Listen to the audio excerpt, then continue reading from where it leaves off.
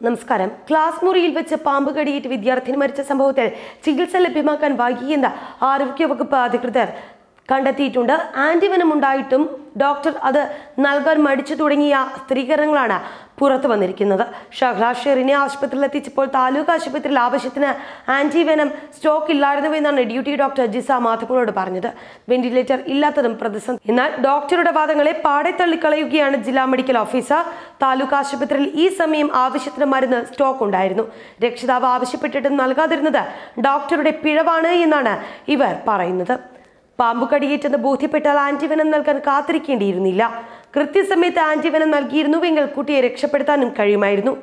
സംഭവത്തിൽ DMO ആശുപത്രിക്ക് ഗുരുതര പിഴവ് സംഭവിച്ചിട്ടുണ്ട് എന്ന് കാണിച്ച് ആരോഗ്യവകുപ്പിന് റിപ്പോർട്ടും സമർപ്പിച്ചു കഴിഞ്ഞു.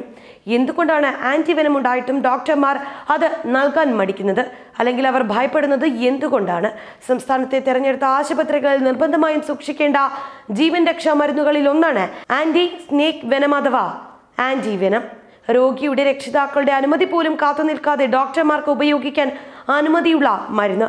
എന്നാൽ ഉയർന്ന അപകട സാധ്യതയുള്ളതിനാൽ മരുന്ന് പ്രയോഗിക്കാൻ ഡോക്ടർമാർക്ക് മടിയാണ്. പാമ്പ് കടിയേറ്റെത്തുന്ന രോഗികളെ മെഡിക്കൽ കോളേജുകളിലേക്ക് റെഫർ ചെയ്ത് തടിയൂരാനാണ് മിക്കപ്പോഴും ഡോക്ടർമാർ ശ്രമിക്കുന്നത് എന്ന ആക്ഷേപവും ശക്തമാണ്. മരുന്ന് കുത്തിവെക്കുമ്പോഴുള്ള അപകട സാധ്യത മറ്റ് മരുന്നുകളെക്കാൾ ആന്റിവെനത്തിന് കൂടുതലുണ്ട്. മരുന്നിന്റെ ഗുണദോഷാനുപാതം 100:10 ആണ്. അതായത് 100 രോഗികളിൽ ആന്റിവെനം പ്രയോഗിച്ചാൽ 10 പേരെങ്കിലും മരിക്കാൻ സാധ്യതയുണ്ടെന്നാണ് കണക്ക്. പലപ്പോഴും ഗുരുതരാവസ്ഥയിലുള്ള രോഗി മരിച്ചാൽ ഡോക്ടർ കുത്തിവെച്ച മരുന്ന് മാറിപ്പോയി എന്നാരോപിച്ച് ബന്ധുക്കൾ ഡോക്ടർക്കെതിരെ തിരിയും. ആശുപത്രിക്ക് നേരെ ആക്രമണം നടക്കുന്ന സാഹചര്യം പോലും ഉണ്ടാകും. ഇതെല്ലാം തന്നെയാണ് ഡോക്ടർമാരെ ആന്റിവെനം പ്രയോഗിക്കുന്നതിൽ നിന്ന് പിന്നോട്ടടിക്കുന്നത്.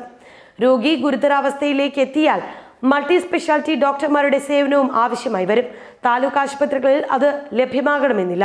ചില സ്വകാര്യ ആശുപത്രികളിലും പരിചയസമ്പന്നരായ ഡോക്ടർമാർ ഉണ്ടെങ്കിൽ മാത്രമേ ആന്റിവെനം നൽകാൻ തയ്യാറാവുകയുള്ളൂ. വനപ്രദേശങ്ങളോട് ചേർന്ന് സ്കൂളുകൾ പ്രവർത്തിക്കുന്ന വയനാട്ടിൽ പാമ്പ് കടിയേറ്റെത്തുന്നവരുടെ എണ്ണവും കൂടുതലാണ്. ഈ വർഷം 90 പേരാണ് പാമ്പ് കടിയേറ്റ് ചികിത്സ തേടിയത്. കഴിഞ്ഞ വർഷം 136 പേരും. മാനന്തവാടി ജില്ലാ ആശുപത്രി, ബത്തേരി താലൂക്ക് ആശുപത്രി, വായ്ത്തിരി താലൂക്ക് ആശുപത്രി എന്നിവിടങ്ങളിലാണ് ആന്റിവെനം ഉള്ളത്. കൽപ്പറ്റ ജനറൽ ആശുപത്രിയിലും മരുന്ന് സൂക്ഷിക്കാറുണ്ട്. എന്നാൽ ജില്ലാ ആശുപത്രിയിലേക്കോ മെഡിക്കൽ കോളേജിലേക്കോ രോഗികളെ റെഫർ ചെയ്യുന്നത് പതിവാണെന്നാണ് ആരോപണം. ഒരേ സമയം ഒന്നിലധികം സ്പെഷ്യലിസ്റ്റുകളുടെ സേവനം ലഭിക്കുന്നതിനാൽ മെഡിക്കൽ കോളേജുകളിൽ എത്തിക്കുന്നത് ഗുണകരവുമാണ്. 8ഓളം സ്പെഷ്യലിസ്റ്റ് ഡോക്ടർമാരുടെ സേവനം ലഭിക്കും. എന്നാൽ യാത്രാസമയം രോഗിയുടെ ജീവൻ അപഹരിക്കുമോ എന്ന് ഡോക്ടർ കണക്കാക്കുകയും വേണം. ബത്തേരി ആശുപത്രിയിൽ നിന്ന് ഷകലെ മെഡിക്കൽ കോളേജിലേക്ക് അയച്ചപ്പോൾ ഇത് പരിഗണിച്ചതുമില്ല. 3 മണിക്കൂർ യാത്രാസമയം അതിജീവിക്കാൻ സാധിക്കാത്ത തരത്തിൽ ഗുരുതരാവസ്ഥയിലായിരുന്നു കുട്ടി. വയനാട്ടിൽ മെഡിക്കൽ കോളേജ് അടിയന്തരമായി തുടങ്ങേണ്ടതിന്റെ ആവശ്യകത കൂടിയാണ് ഷകലയുടെ മരണം ഓർമ്മിപ്പിക്കുന്നത്.